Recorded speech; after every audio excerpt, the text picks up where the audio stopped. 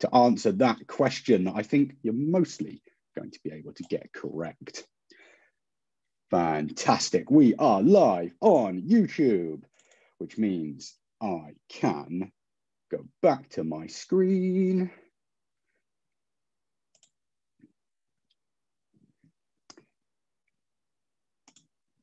And then I can resume sharing. Look at that, we've had 10 votes come through for the warm-up.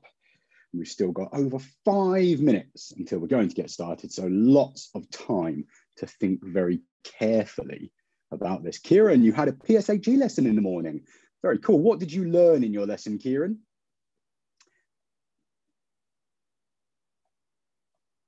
Sashita, I am glad that you are ready. It's really important that we feel ready for learning. And actually a really important part of basically any activity in life is that preparation, making sure that you're not only physically ready with everything you need, but you're mentally prepared as well. And so I'm glad that you are feeling ready. Yusuf, I see you can't see the question. The screen isn't showing. Okay, let me reload the PowerPoint. Can anybody see it now? Let me know if you can see the presentation. Fantastic. I am glad to hear it. So I have left this poll up for a little while.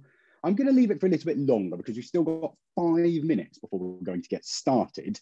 We do have a second question, but I don't want us to spend too much time on any single question. Let's see if we can get up to 50 votes in this first question. We don't even have 50 people in the call yet, so we might have to wait a moment.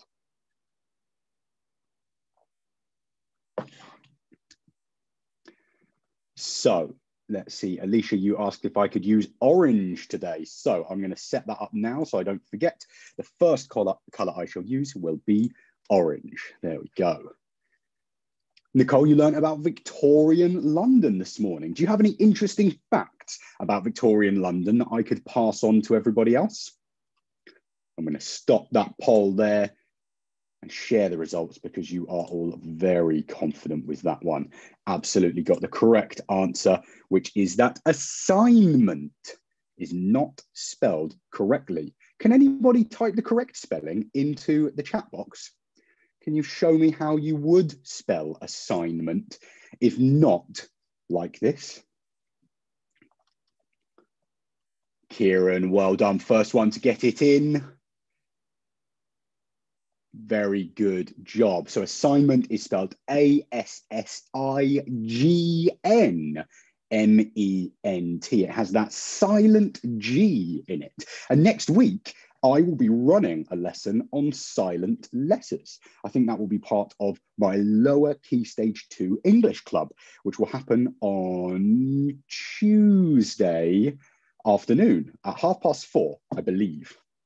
So Nicole has passed on a fact, and I'm going to read it out to everyone because this seems very interesting. Nicole has said, while the city grew wealthy as Britain's holdings expanded, 19th century London was also a city of poverty, where millions lived in overcrowded and unsanitary slums. Life for the poor was immortalized by Charles Dickens in such novels as Oliver Twist. A very interesting fact with lots of very interesting vocabulary. Possibly some words in there that might need some clarification, so I'll just go through them and pick a few out. Expanded means to get bigger, so as London got bigger.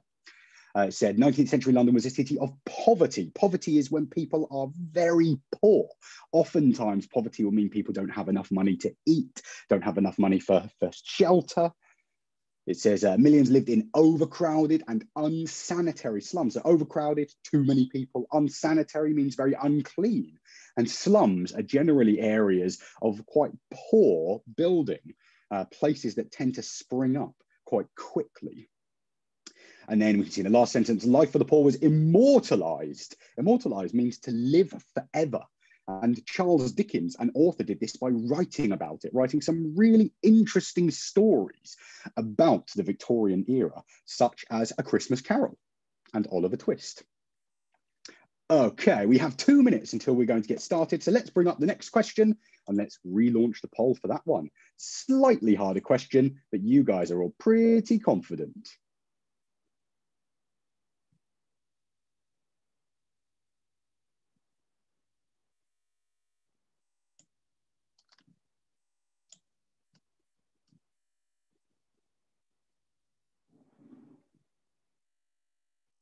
Look at that. Votes are coming in much faster now. Let me check how many people we have in the lesson now.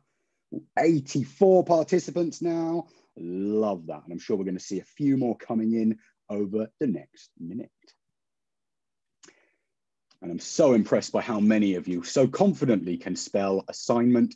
Few of you just need to be careful using a double S rather than a single S and making sure that there's only one E in the meant part of assignment. But otherwise, really good job. You've done well. In fact, I've seen the word so many times now, it's starting to look wrong.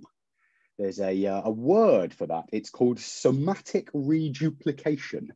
If you were to say a word over and over and over, like the word cardigan, if you keep saying cardigan over and over, eventually your brain starts to almost forget what it means. It's a very interesting way that the brain works there.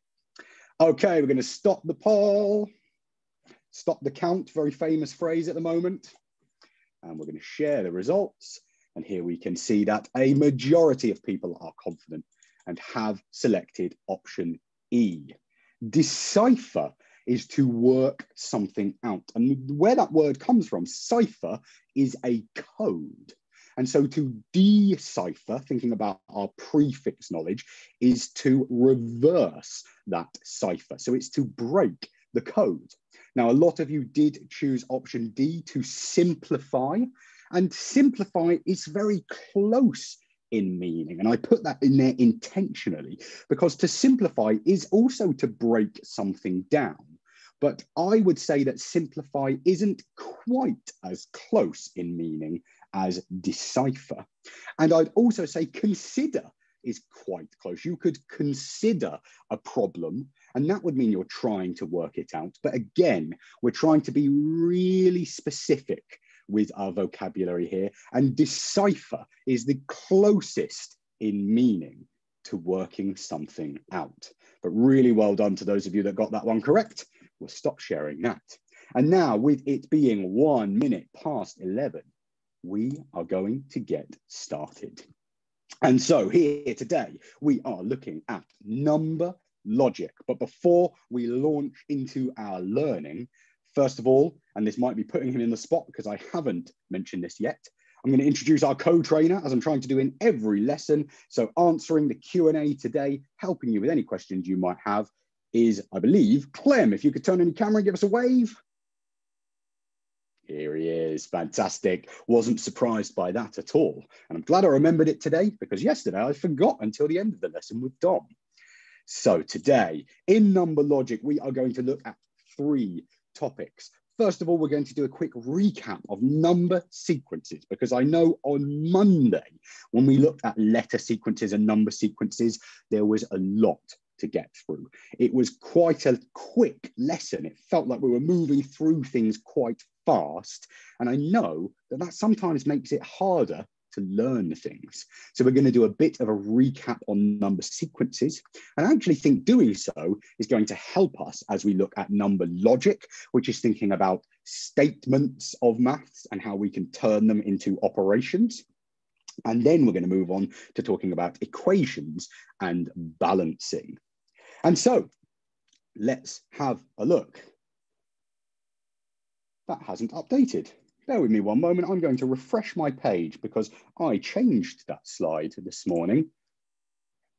Here we go. This is looking more promising. Just going to present that again. That's a slide that's going to pop up a little bit later when we start talking about number sequences. Goodness, my computer being a little bit slow here as I refresh. But here we can still see the slide. So with number sequences, as we discussed on Monday, we will be given a series of numbers and we will need to identify the rule that is being followed to find the missing number. And we must remember to find, check, apply. Find the rule If you think you've got it, check by looking at some of the other numbers. And if you confirm that that is the rule, apply it to find the missing number. Okay, it's just loading up. We're getting back to it. And here we go. Still seems to be displaying wrong. Very interesting. Well, we're going to skip ahead to the next slide here. Here we go. So this is a recap of the 5 different rules that the sequence could follow. So those of you that were here on Monday, can you tell me any of the types of sequences that we might see? Remember, there were 4. Fantastic, Satish. Simple is one of them. Compound is another one that only applies to the maths sequences and not the letter sequences. Alternating, well done. Progressive, and BC with the last one, odds and evens. And here we've got a recap of them. So with simple, we know that the numbers are increasing by the same amount each time. And we can see along the top there, with this number sequence, it's +2 each time. The next one is alternating, and this is where it's going to be going up, then down, up, then down. It could also be times, then divide, although you don't see that very often.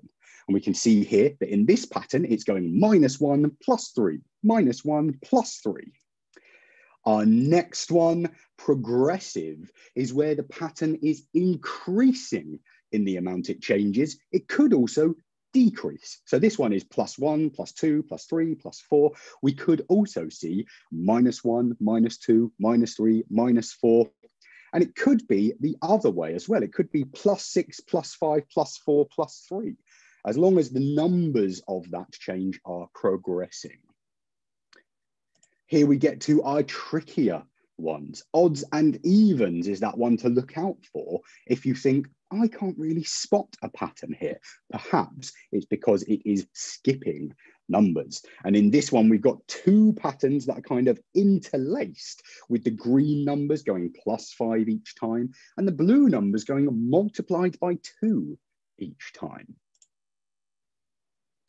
And finally, our exclusive to number sequences rule is compound. And this is where 2 things are happening each time. And so in this particular example, we can see that the numbers are being multiplied by 2 and then subtracted by 1, times 2 minus 1 each time to create that sequence. So here are the 5 types of sequences that we could follow. And here we're going to put our knowledge to the test. So I'm going to relaunch that poll and we're going to give it a go.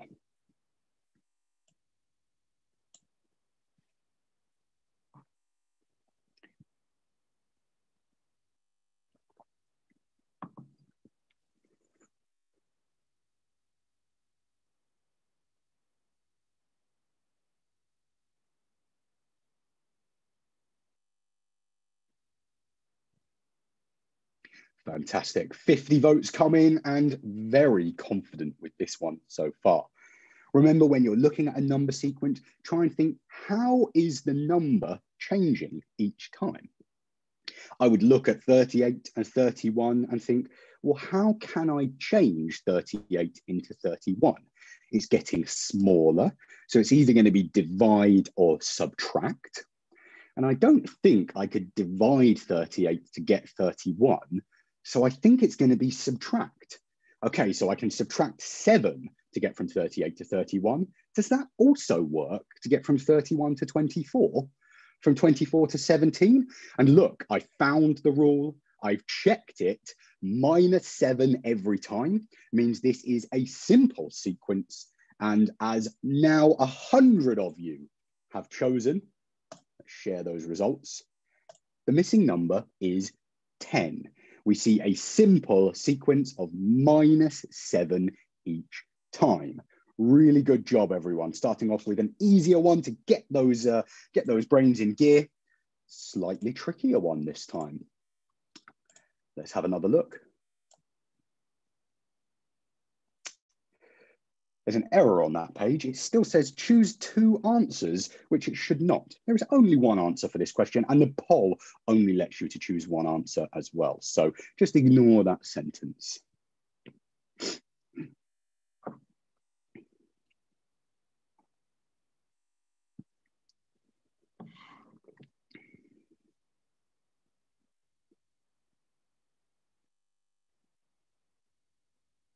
This one might take a little bit more time to work out. But again, using the same kind of approach, I'm going to think about the first two numbers. From 4 to 15, it is getting bigger. So it's not going to be subtract or divide. And so how is it getting bigger? Well, it's getting bigger by 11.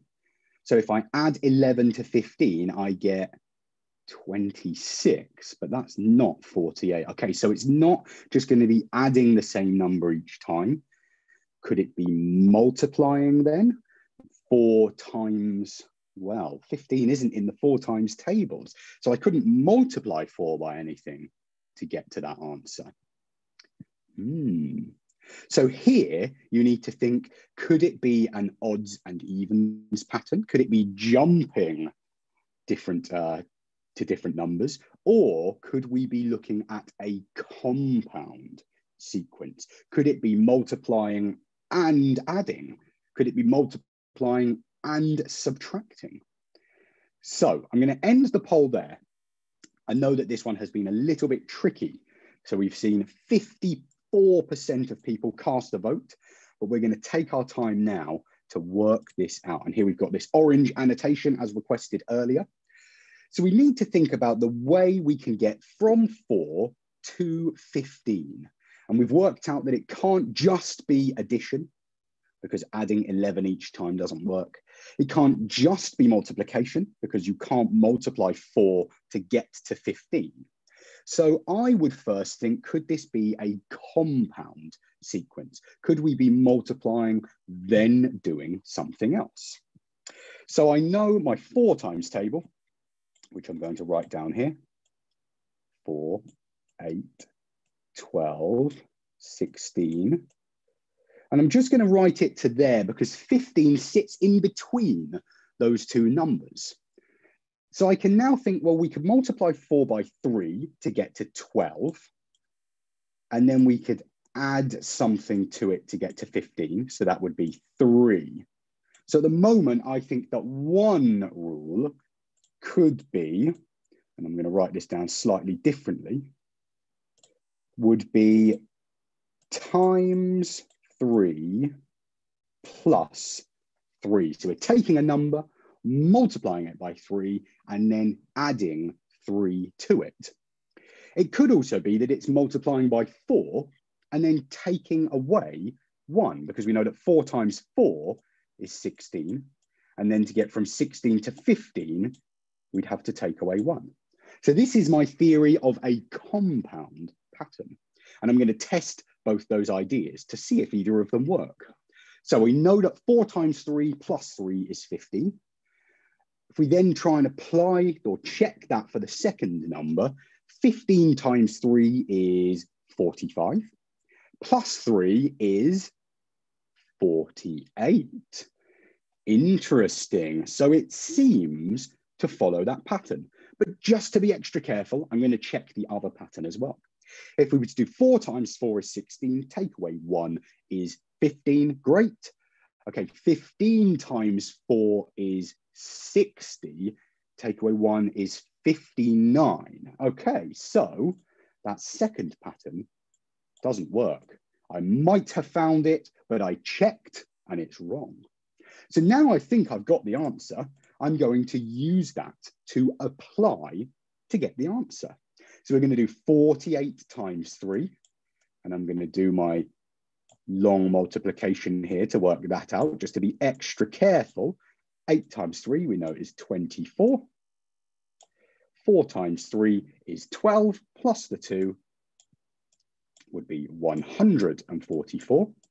And then we need to remember to add 3 to it. And 144 plus 3, we have an answer here, 147. So Well done to all of you who chose option B. A bit of a trickier question there when we're looking at a compound sequence. And you've got to make sure to just slow it down, check a few different ideas until you're confident you have got the right answer. We've got one last number sequences question here. And again, I've made an error. I've not taken that choose two answers. Oh, this one does have two answers. That's, I think, where the error has occurred. I should have taken it out for the previous one, but here the poll has been relaunched for two answers. Choose the two answers that fit.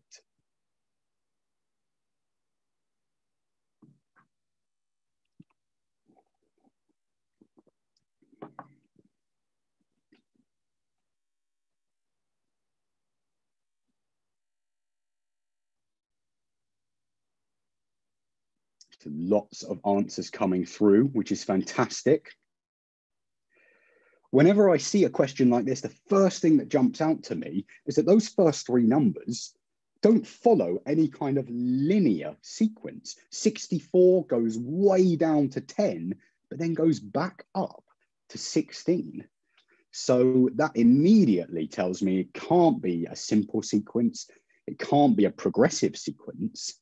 So we've already ruled two out. It could still be alternating. We could be doing take away a number, add a number, take away a number, add a number. It could still be odds and evens, and it could still be compound. Going to give you maybe about 20 more seconds on this one because it is a little bit tricky.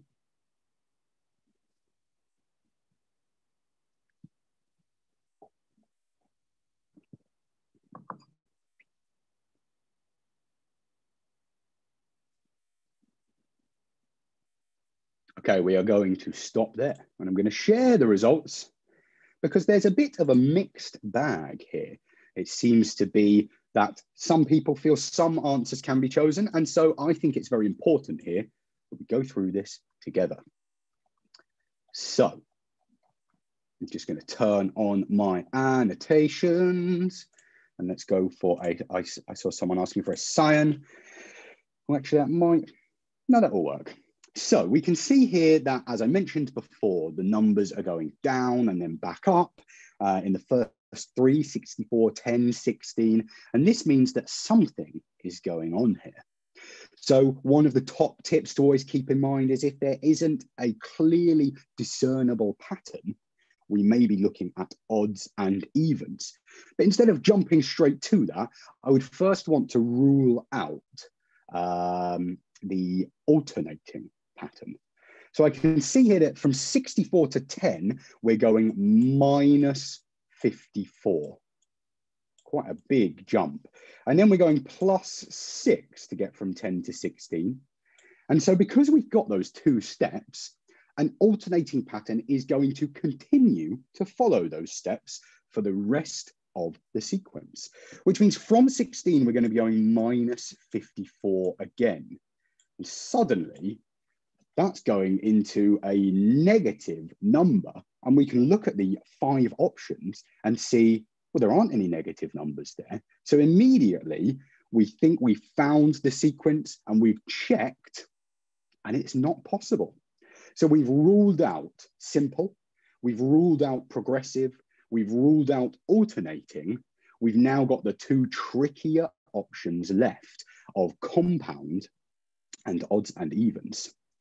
Typically with compound patterns, you would still expect to see a kind of linear progression. The numbers should always be increasing or always be decreasing, unless it's a very complex compound sequence, and you wouldn't typically see those. So I think it's a fair assumption that this will be an odds and evens pattern. So we're thinking about what's going to be happening between these numbers and what's going to be happening between these numbers. And I've just spotted that the final number at the end should actually be a 1. So I'm going to edit that here. Oh, I don't want to highlight. I'm not doing a very good job there. Here we go, let's try that now. So I'm going to change this to a 1. And I appreciate that may be a little bit confusing if you weren't spotting a pattern previously. This is a 1, not a 0. Back to our lovely blue. The first set of numbers, 64, 16, blank, 1, we can see is following a particular pattern. To get from 64 to 16, because the number is getting smaller, we have 2 options. We can either subtract or we can divide. We could subtract 48. And if we were to continue subtracting 48, again, we'd go minus numbers below 16, and there are no minus numbers. So it's not going to be subtraction. To get from 64 to 16 through division, we are dividing by 4. Let's make that a little bit thicker. And so we can see that dividing by 4 works from 64 to 16. And now we need to check, what's 16 divided by 4? We know that to be 4. And if we put that in there, we can check further by going 4 divided by 4 is 1. We can see where I spotted that error in the number. 4 divided by 4 is not 0. So we can see that the missing number there would be D.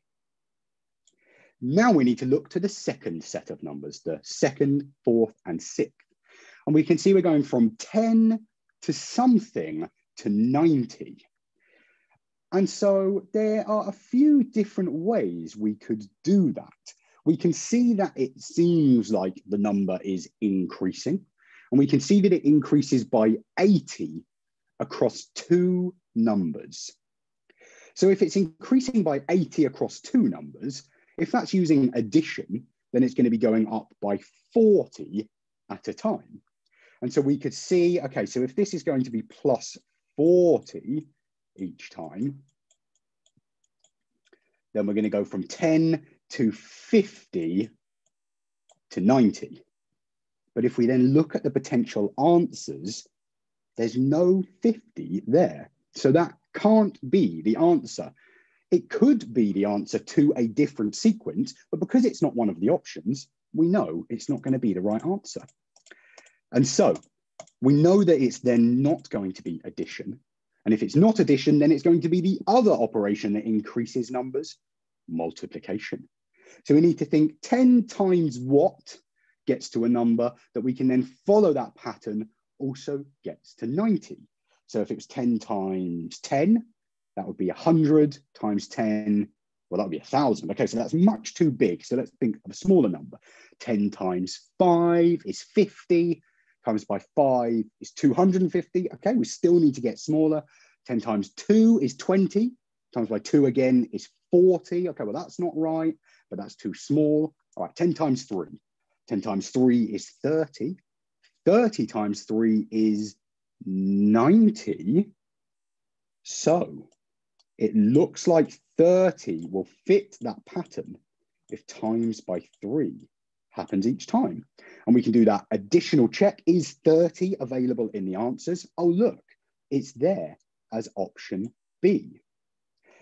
And so by breaking this down into its 2 separate sets of numbers and following that odds and evens pattern, we can find that the missing numbers are B, or the missing numbers are 30 and 4 for options B and D. Very well done if you got both of those correct. That is a tricky question. We're now going to think about number logic. I'm going to take it a bit slow on this page just to give you an opportunity to think about those questions you've just done, kind of absorb that knowledge. In number logic, we are thinking about a statement which describes numbers mostly using words. And you then need to use your skills to translate those words into numbers. We need to be able to convert it into a sum or into an operation and use your logic and your reasoning to be able to find the answer. We have an example here. If you add this number to 10 and divide by 2, the answer is 15. And that might feel a little bit confusing when it's phrased like that. Most of the maths that you'll be looking at will be simple sums and formulas where you'll just see numbers and symbols and understand what it means. But it's going to be really important to be able to think about numbers and manipulate calculations in this way as well. Sometimes you don't always have the answer and you need to work backwards to be able to get it. And sometimes you might have seen these things as kind of your input-output tables or your flow diagrams, but we also need to be able to do this with words. So we're going to break this down. If you add this number to 10 and divide by 2, the answer is 15. So first we need to restructure this as a simple equation. We know that the answer is 15. And if we then work backwards, we're dividing it by 2. And if we add that number to 10 before dividing it by 2, that will be the first part of it. And so we can see in that second step, we put a question mark for that missing number. Sometimes you might see letters, which would be known as variables or unknowns, where we don't know what that number is yet. But for this one, we're going to use a question mark. So we can see question mark plus 10 within brackets, because it needs to be done first, divided by 2 equals 15. So now we're going to be able to work through this using our order of operations, also known as BIDMAS, to do it step by step. But because we don't know what the question mark is, we can't do what's in the brackets. So we're going to have to work the other way. We're going to talk a little bit more about this when we're talking about equations and balancing later. But here we need to make sure that we are doing the same thing to both sides to be able to simplify things. So we've got that divided by 2 symbol, and we want to get rid of that so that we can then work out what the question mark will be later. And to get rid of divided by 2 on one side, we need to do the opposite. And we know that the opposite of division is multiplication. So we're going to take that side and we're going to multiply it by 2. But whatever we do to one side of an equal sign, we must always do to the other side. We must keep them balanced. So we're going to multiply 15 by 2 as well, which we know is 30. And because of that, looking at the fourth bullet point, we then know that this means question mark plus 10 is 30. And because that divided by 2 is gone, the brackets don't need to be there either.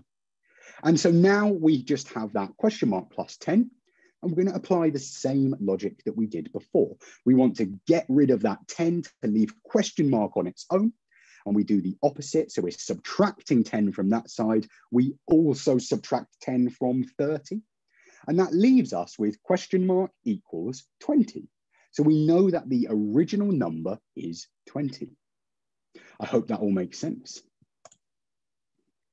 So it is question time, and some of these are going to be a bit tricky. And so I really want you to take your time to think about the correct answer. So for this one, there is just one answer. Oh, I don't want to share the results. I want to relaunch the poll. Here we go. So the poll is active, but take your time. Think about what this means.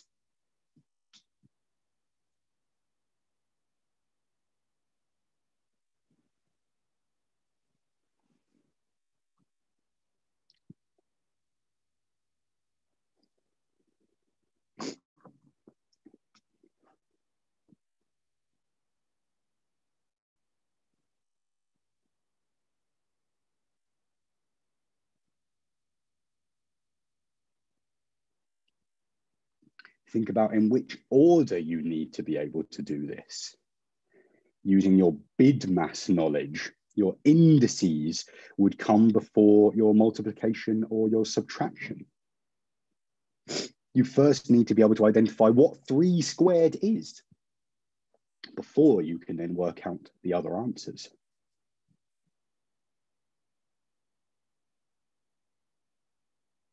Perfect. Right, we hit that 100 votes mark, which I'm becoming marginally obsessed with. Here are the results, and we can see that 67%, 2/3 of us have selected option E.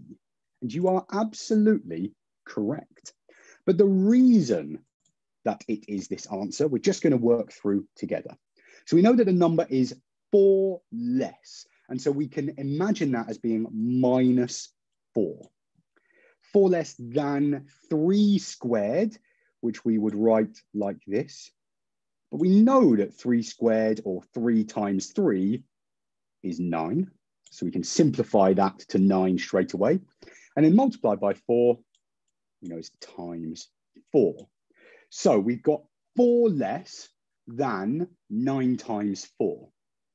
And so we're going to do the 9 times 4 first to work out what that number is. And we know that 9 times 4 is 36. And then we're going to subtract 4 from that to get 32. Well done if you were able to work that out. If you're finding this a little bit tricky, that's okay. You've got to work hard to build understanding through these lessons, and then the adaptive activity that you can work on afterwards will really help to push you in building that knowledge further. Right, let's carry on. Our next question, still just a single answer question. I'm going to relaunch the poll and give you an opportunity to work this one out. A little bit trickier, this one.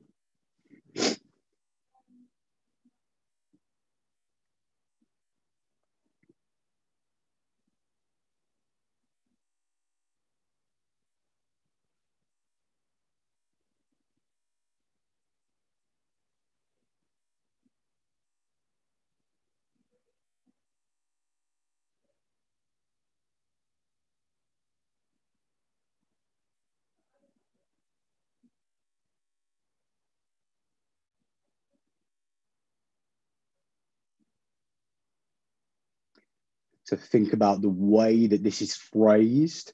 When this number is subtracted from the result of 11 multiplied by 5, the sum is 38, or the answer is 38.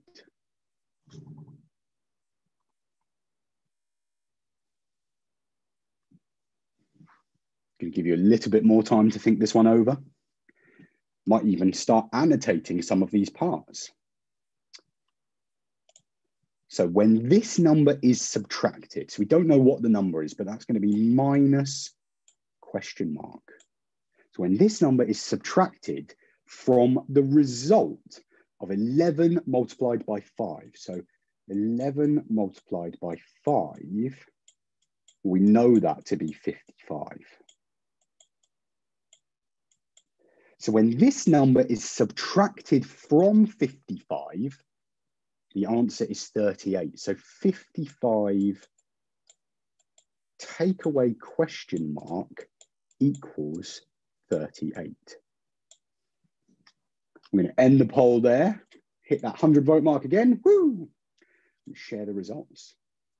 So, little bit tricky the way that that is worded, but if you were to have a sum that was just 55 take away something is 38, I think you'd be able to do that pretty quickly. You can find the difference between two numbers by just subtracting the smaller number from the larger number.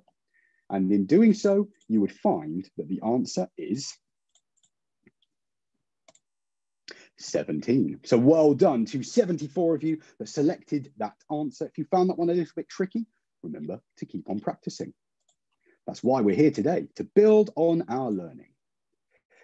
Okay, this is the final question of our number logic, and this is much harder. Actually, maybe not much harder. I think some of you might find this fairly similar, but there are two answers for this question.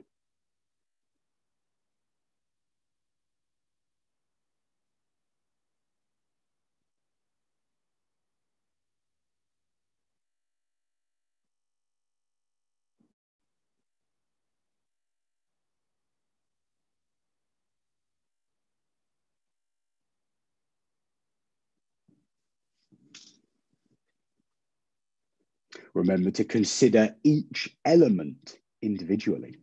So we can see when these two numbers are multiplied together. So we're looking for, oh, goodness me, I should have turned annotations on. Let's hope you didn't see that. Let's use a nice green. And these two numbers are multiplied together. So we're looking for two numbers.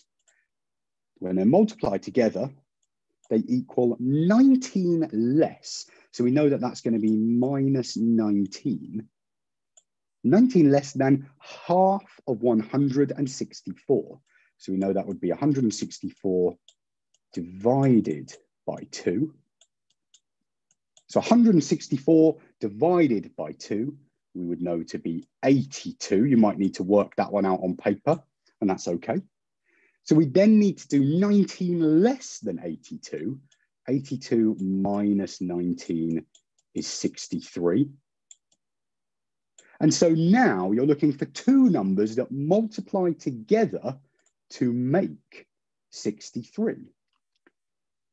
And we can see here that the vast majority, 84% and 86%, have selected the correct answers, because using our times tables knowledge, we know that 9 times 7 makes 63.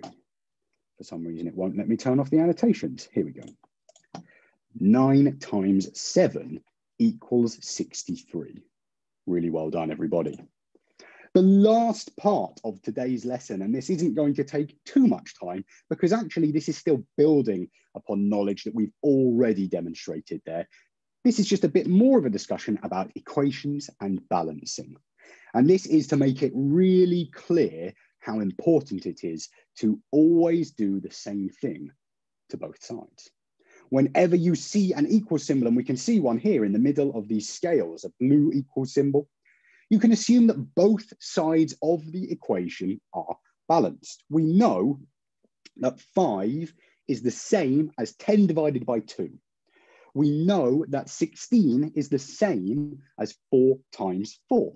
And these can get increasingly more complicated. So in this example here, we know that 4 squared, or 4 times 4 is 16, plus 9 is 25. So that side equals 25, the same as the number 25. The balancing of an equation must always remain true. So if you wanted to add 3 to one side, you'd need to add 3 to the other. If you wanted to divide one side by 2, you'd need to divide the other side by 2. Otherwise, that equal symbol would no longer be accurate. Think of it as scales. If you're adding weight to one side, it's going to be imbalanced and the equal sign is no longer valid. We need everything to be perfectly balanced. You might have seen that before. So we're just going to wrap up with some last questions. And this is, again, going to test your ability to break down worded questions or to use that number logic skill that we've been using.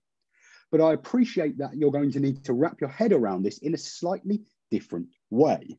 If we are trying to balance this equation, to simplify it, to find the value of A, what will we need to do to both sides? So let me change this to single answer and relaunch the poll. So what do we need to do to be able to get A on its own?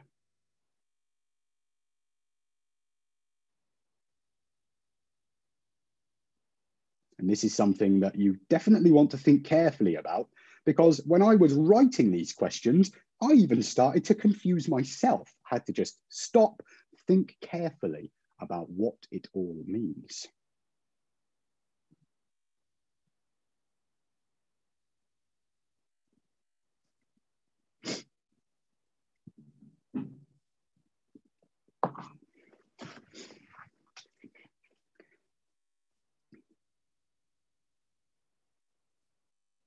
Okay, lots of votes starting to come in, which is great, taking a bit of time to think about it.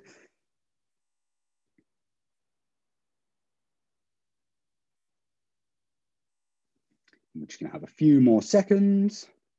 Get your answers in if you can. Remember, if you're not feeling confident about this, it's sometimes good just to try to reason, to give it a go, even if you ultimately get it wrong. because you've tried, you've done your best, and then you can still learn from it. Well, we're going to end the poll there. 50% have selected the answer E, and you're absolutely right that what we would need to do to be able to get A on its own, to be able to work out the value of A, is we need to get rid of the 8. And to get rid of something in an equation, we need to do the opposite. So because there is a plus 8, we need to do a subtract 8 to cancel those out. But remembering back to that balancing, if we're subtracting 8 from the right-hand side, we also need to subtract 8 from the left-hand side. And this would ultimately mean that we would know that A is 9. And this makes sense when you actually think about it. 9 plus 8 equals 17. Okay, and a slightly trickier one here, but let's just give it a go. If you're finding it tricky, that's okay. Everyone finds things hard at first. Practice makes perfect.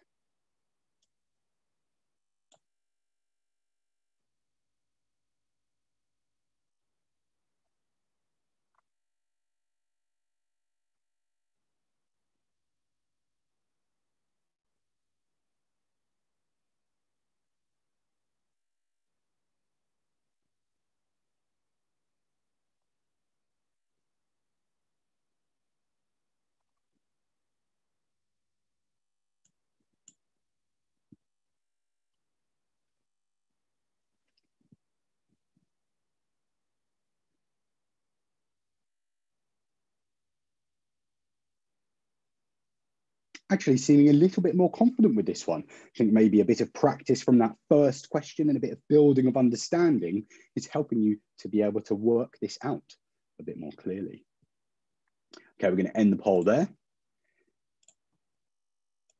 So with this kind of a question, because there are multiple things happening to the unknown, which in this one is y, we need to make sure to simplify it step by step.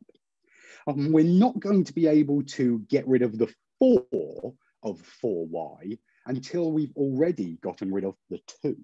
Because if we were to divide all of that by 2, we'd end up with y plus 0.5. And that would be a little bit confusing. We try to avoid decimals within these kinds of questions whenever we can. So instead, first of all, we want to get rid of the 2. And just as we've agreed, you need to do the opposite to get rid of something. So because this is plus 2, we need to do minus 2 or subtract 2 first. But if we're doing it to one side, we're going to do it to the other side as well. So I'm going to turn on my annotation for, I think, the last time today, and I'm going to use a red. So if we're getting rid of the plus 2 by putting a minus 2 here, we also need to put a minus 2 here. And that means that on this side, this all gets cancelled out. And 30 minus 2, I'm going to simplify to 28. So now we are left, I appreciate this is a little bit messy, but now we're left with 28 equals 4y. I can see someone has a question there as what does 4y mean? And this is something that you're slowly going to start seeing at school. This is algebra. And 4y means 4 lots of the unknown value. So if y was 2, 4y would be 8. And you might expect to see a times sign in between there, 4 times y. But when we're working with algebra, we don't need the times sign there. 4y means 4 lots of y. Great question, though. Really important to challenge those things and make sure you're learning about anything you're not sure about. So we've simplified this to be 28 equals 4y, but we need to know what y is. We need to know the value of the unknown that is y. And so we need to take that 4 lots of y and turn it into just 1.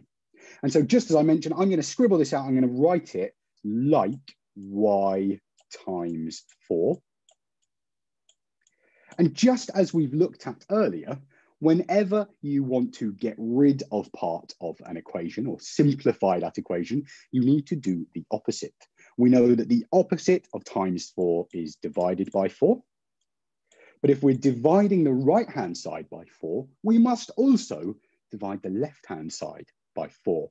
And 28 divided by 4, we can use our times tables knowledge to know that that would be 7.